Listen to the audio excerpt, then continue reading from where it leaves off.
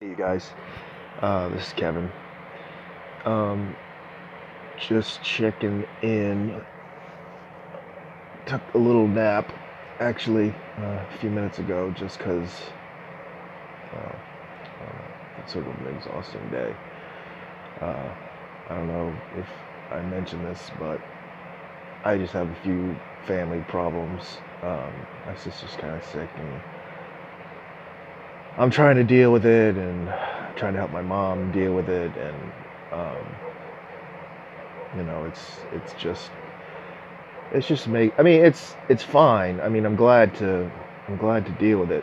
I'm glad that I'm able to, because I don't know, like a year ago I might not have been able to, but now I can, and I can help, and I can be a part of the family again, and do a little bit, hopefully, at least to um, help out. So I don't know, but it is kind of emotionally draining. I've just been on the phone. It's hard because I'm 3,000 miles away, and so. But anyway, I took a nap. I had a weird dream that I was like in the Harry Potter universe, and I was trying to solve a murder. I I don't know. I can't even remember who got murdered. I just remember that I just kept having to, like, I don't know, there was this timer that I had to reset because I only had so much time in the Harry Potter universe to solve the murder. It was kind of weird, but I don't know. It was fun. I like to take these thoughts that I get and write them down. Twitter has been helping me out a lot with that, and so I'll sometimes like think of something interesting and I'll put it on Twitter, like um, just random stuff that comes in my head. Like I guess I'm kind of a wordsmith. I mean, whatever that means, but I kind of I like using words, and I like using language. So um, if I think of something interesting to say in the night, I'll put it on Twitter, and that's because I'm Kevin in LA. If you're coming from Twitter, then because you're one of my 700 followers. 700 followers! Can you believe that? 2.5 months ago, I had like nine, and I came on and I just started talking, and like every time somebody said they liked my stuff, I followed them, and I've been learning a lot of stuff about what people think, and I've been learning a lot of stuff about myself, and it's just been a lot of fun. I know that Twitter seems like it could be a waste of time, but it's really sort of immediate, It's like the most immediate thing you can do on the internet.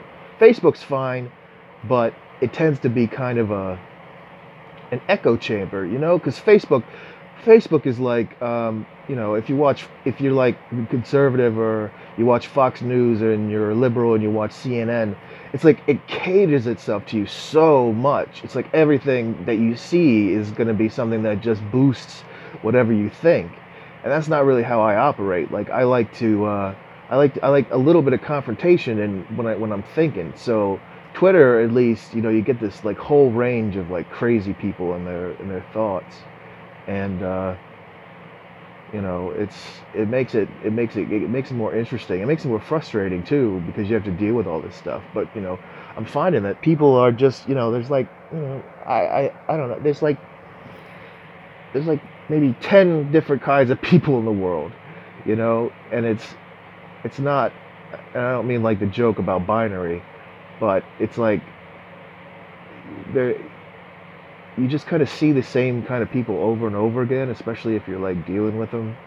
So I don't know. It's kind of fun, but it's also kind of disheartening, because it's like, at least like 4 to 6 of those 10 kinds of people are just not gonna be helpful when it comes to raising up our country and our world to a better place. Like, you could only really count on about 40% of the people that you meet to be, I don't know.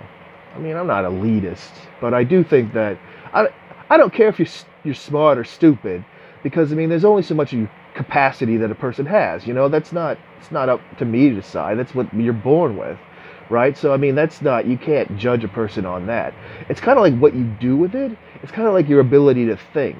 And I'm starting to think that maybe even that is not something you can work. I mean, that you kind of only can work with what you got, because I mean, sometimes these people who have these wrong ideas are just like, so they seem so incapable of ever having right ideas, that it's like, what can we do? And it's like, you can't even blame them.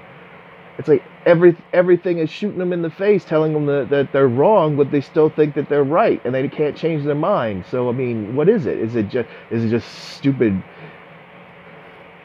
pig stubbornness? Or I mean, I don't know. It's like with me when I was an alcoholic and I wouldn't stop drinking. Was I drinking just because I was being an asshole, or was I drinking because there was something in me that made me drink? And like, you want to be charitable and say, look, it's not, you're not talking to a person, you're talking to a disease. But like, at a certain point, you get frustrated because it's like, just stop it already. And these people who are just so freaking stubborn about their beliefs when they're so obviously wrong, are kind of like those people who won't stop drinking, even though every time they do, they fucking ruin their lives. So I don't know. Do you get frustrated with them, or do you just say, well, they have a disease? And then you got to think, well, am I really right in telling them not to think that way? And am I really right to tell a person to not drink? Well, I mean, it's obviously hurting them, and it's obviously, but so it gets so complicated. It's like, you don't want to be the judge and jury of the entire world, but like, sometimes it just feels like, God, just, sometimes